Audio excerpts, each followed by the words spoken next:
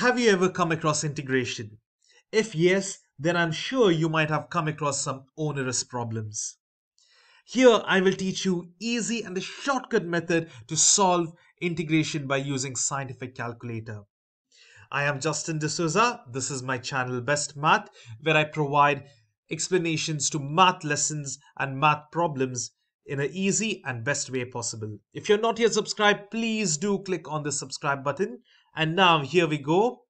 This is a problem over here. We have to evaluate integral cos to the power 4x sine x dx. It is a huge one. To solve this step by step, you can see over here, this is how it is done. Now, is there an easier method? Yes, absolutely. Take out your calculator. Since this is in cos, it's in trigonometry, change the mode, shift mode to radian. And now what you must do is basically choose a x value. It's up to you to choose. I can choose anything. Now, for example, over here, what I'll do is I'll say select 3. Okay, but please do keep that in mind. Once you have selected, do not forget it. So I will just write it down over here. X is equal to 3. And now the integral, put it as it is. Cos over here, x is 3.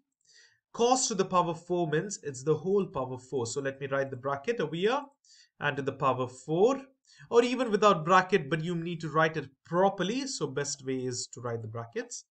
Multiply it with sine 3 and close the bracket. What is the answer?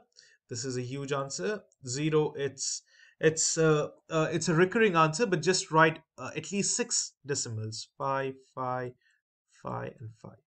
So this is the answer over here we got, and it's 207. Now, how do we find this?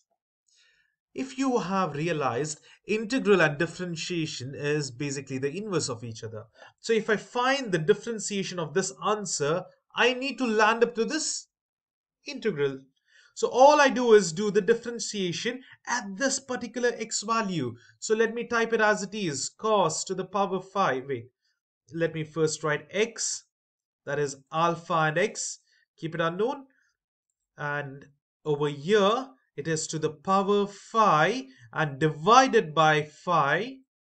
Just what I did is I just wrote the answer, the correct answer. And see, when you differentiate, that's the constant. When you differentiate, will become 0. So you can ignore it. Put the x value as 3 and it will definitely match.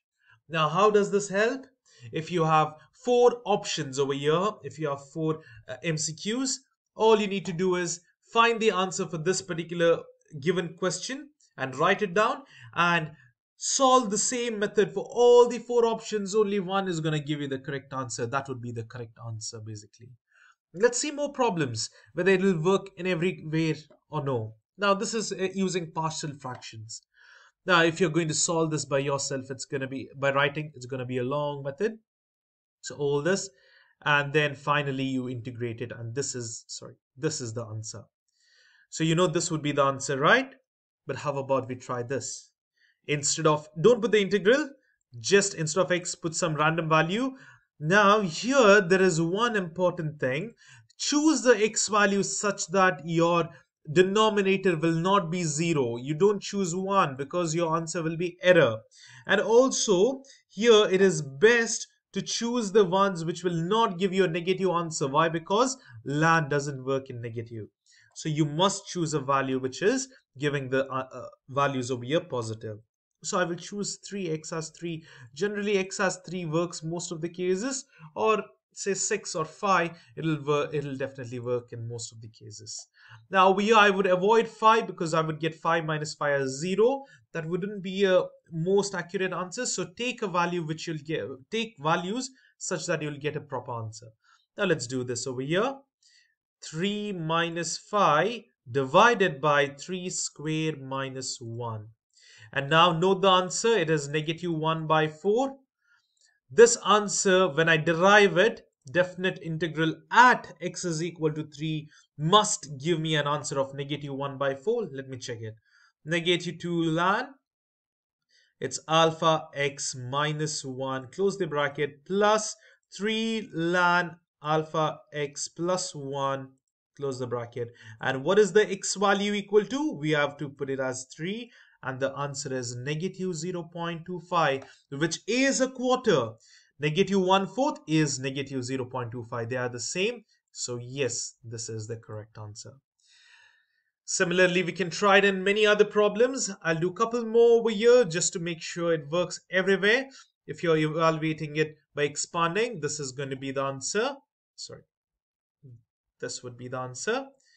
And now all you need to do is take a x value. Again, here I can take x value as 3. So I will just take it as 3. Okay, let me take it as, let me just change the value for now because it doesn't need to be the same value. So let me take x as 4. Even you can try it for 3, just the values will the answers will be little varying, but only the thing is, if I put x as 4 over here, you will get some answer. If you put 3, you will get some other answer. But that should match when you put the same value of x. So now what I mean is, just put over here 4 squared. Use the brackets appropriately. That is 4 squared minus 5, the whole square. That is 121 at x is equal to 4. Now make sure I do the definite integral over here, and I need to get the answer 121. So alpha x to the power 5, sorry, it's 5, not 2, over here, and then minus 10 x to the power 3, that is shift and this symbol over here, and lastly we have plus 25x. Now, if you're thinking why I'm not putting the c, because the derivative of any constant is 0, so I'm avoiding it. And then 4, the answer is 121. Now, if you had put, say, 3 over here, you'll get a different answer, and that will match. So this is how you can easily solve for any problem. We have done a similar problem already. You can check this answer. Now, after solving over here, do check with any x value, whatever I just now told you, do try it by yourself, and you will get the same answer. Check with more problems. This is a LAN problem, so I will just do this. LAN in the sense it's natural logarithm, or sometimes they pronounce it as len. It's up to you. Now over here, sorry, all you need to do is take an x value.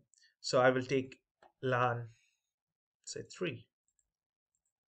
It is 1.09861. Just write plenty of values. Don't write only few. Write at least 3, at least 4 to 6, so that all these values must match with the answer now you get. So all you need to do over here is definite derivative. Just put the value of x as it is over here, because x number must be mentioned over here in this value over here, in this box over here. So it's x, natural logarithm x, close the bracket, and then you're subtracting it with again x, and you're not writing the c value because it is constant. And now the x value which I chose was 3, and the answer over here is matching. So remember which x value you choose over here, the same value must be chosen over here, and it matches.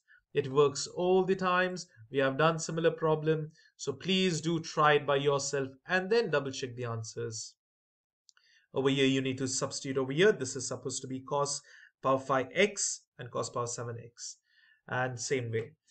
Try them. If you found it useful, please do like it, do share it among your friends, and do subscribe to my channel for more innovative and interesting stuff. Thank you one and all.